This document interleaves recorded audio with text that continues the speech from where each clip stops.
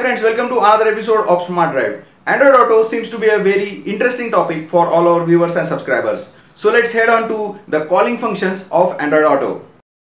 To gain a full control of Android Auto, you need to have an original cable for a data transfer, and it should be plugged to the USB port of a multimedia player.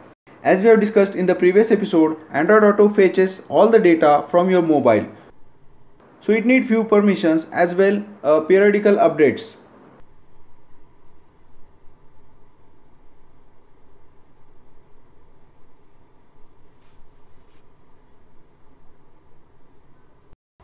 After connecting Android phone, you have this home screen. As you can see, there is a weather update as well a contact update. To access the calls, you need to press this button. Here you do have few favorite contacts, like as you can see the stars over here, and some frequently called contacts. You can also have their multiple numbers in the contact list.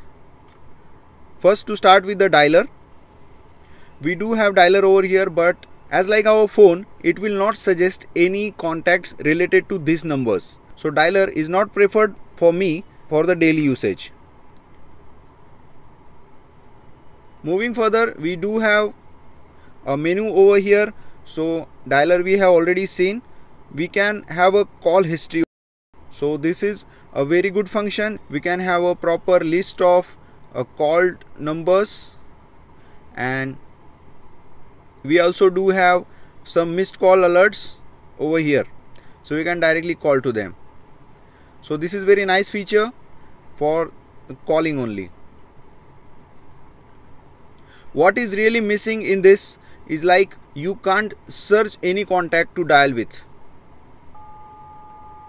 As I long pressed the 7, I was expecting P, Q, R, S or something, but I can't have any alphabets in the dialer number, and it is not suggesting me anyone.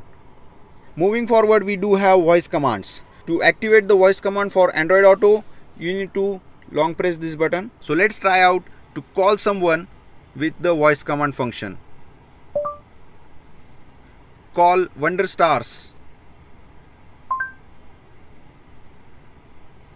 Sure, but when it's safe, you'll need to disconnect your phone from the car and tap the notification.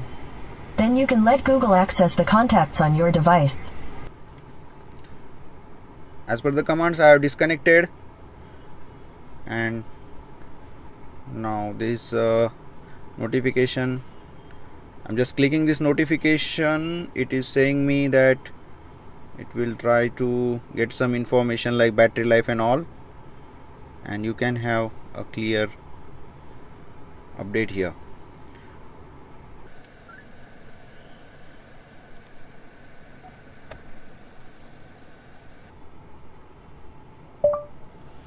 Call Wonder Stars. Calling Wonder Stars mobile. So as you can see, there is no update on the mobile display. It has been called to Wonder Stars, but there was no notification or any display flash on the mobile display. So it is totally safe to use Android Auto every time, because you will not be distracted by your mobile. Now let's try some difficult names. Call Gaikwad Dada. Homer mobile. Let's have some another name. Call Akshay Zadhav.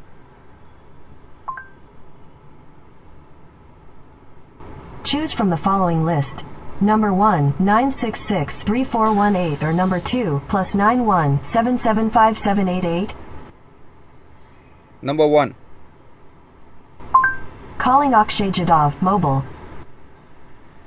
Okay, this time it got properly, but as you can see, it is a little bit clumsy than what you expect, because in normal infotainment system you can have a proper click over here and the numbers are shown over here, but in Android Auto there were no numbers showing on the screen. So it is little bit confusing during the selection of multiple numbers, or the proper contact is selected or not.